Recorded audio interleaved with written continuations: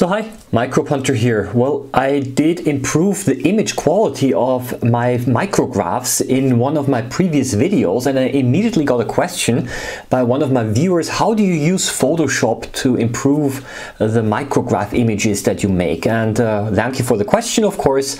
And in this video I'm going to show you two methods how you can increase the contrast very easily, but I'm not going to show it on Photoshop because Photoshop is a commercial program. I'm going to show you two free alternatives that work just as well, and I think that if you know how to use these tools in those programs, then the image quality of your images are going to be greatly improved. And the first program that I'll be using is the program GIMP, which you can download for free because it's an open source program. When you open GIMP, then you're just going to see a small window, and you open the file by drag and dropping it into this window. It's going to ask you to convert the colors. Maybe you just click convert, and here is the file that we're going to improve. There is now a menu at the top, and you now go up into the menu, into the colors menu, not into the tools menu, into the colors menu, and you go down levels, it's called. You click on the levels menu, and what you're going to see is the so-called histogram. And this histogram here, this is the one that we're going to adjust now, and you can see that the histogram actually does not cover the full range here. So the orange arrow points now to the histogram, and when the histogram is high, then it means that there is a lot of color of a certain color present.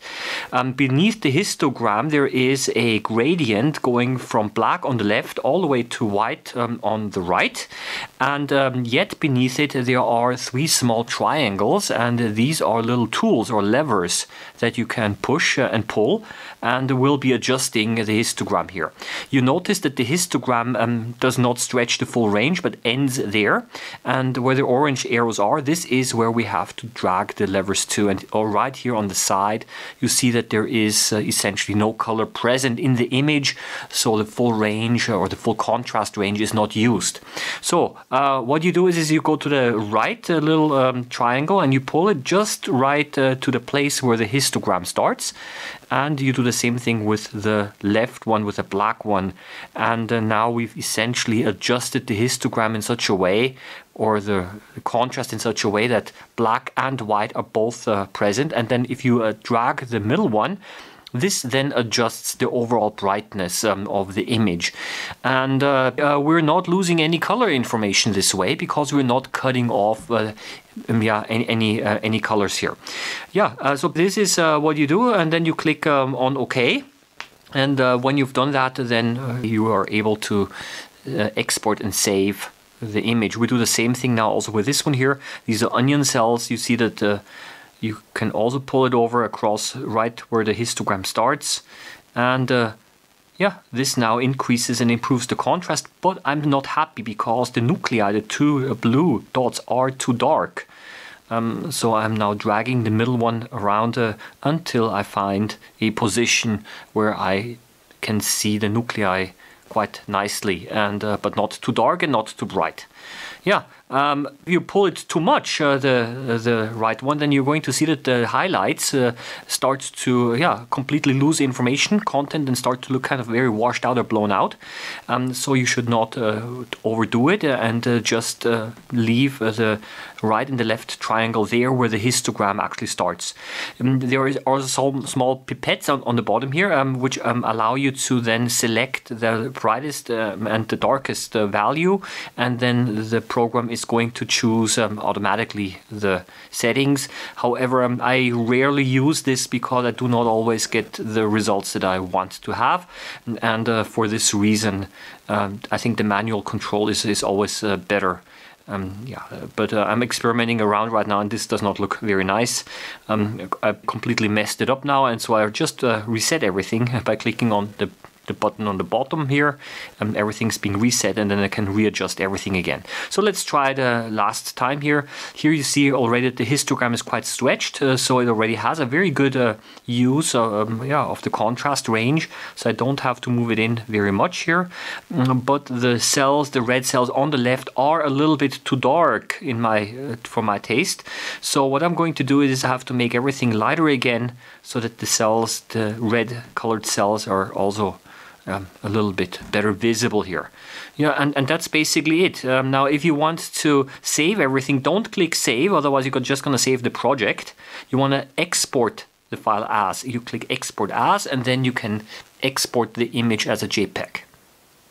Well, and the second possibility is actually a web-based solution. You don't even need to download anything at all. Just visit the page pixlr.com, a little bit difficult to pronounce, pixlr.com, and it works just the same way. And I'm going to show you this now. You open it in the web browser. You just type in the address and you click on the advanced mode. On the left side you can now open the image, and you simply select the image that you want to improve. Let's use again the onion cells from before, and it's opening up in here. It's in the web browser, and you click adjustment, and also here we have a levels tool, and it does look a little bit simpler, but essentially does exactly the same thing. You want to choose, you want to click on the white the color at the top, and this means that all red, green and blue, all primary colors are adjusted at the same time, and that's actually what we want. If you now choose a primary color, then you can do a white balance adjustment, and you can give the whole thing a different hue. For example, right now, yeah, everything looks a little bit too yellow, yeah, and if we do it like this, everything is a little too purple. So that's why I generally don't use that, but sometimes it might be useful if there is a general color tint over the whole image. Then you can also remove that by adjusting the individual colors, individual primary colors. But I just generally just keep it normal here. And when you click save, then you can type in, of course, a new file name. I always suggest that you type in a new file name to not touch the original, and then you can download the file. It does not directly save it to your disk directly. You click download, and then it will save it to your downloads folder that you have specified for your web browser. And that is basically the program that I would suggest that you try out first, because it is so easy to use and you don't need to download anything. But GIMP does have a few more functions here. Yeah, when can you use this here as well? Sometimes if there's a lot of stray light, then you can also remove that stray light, and then it looks like the image is kind of covered with a haze, so to say, and looks a little bit foggy. And then by doing a contrast adjustment, you can also remove that haze. Basically, I think it's quite surprising what you're able to achieve using a simple contrast adjustment. So at this point, I would like to thank again my supporters. You can see them here on the side or here scrolling up. Thank you very much for your support. You're making videos like this possible. If you are interested in also supporting me, please visit the description below. There are a few links there to my GoFundMe page and to my Patreon page. And I would also like to invite you to subscribe to the channel. And if you have any questions about any topics, this is also a way how you can contribute. Post questions and I will try to answer them. At least I will try to answer them.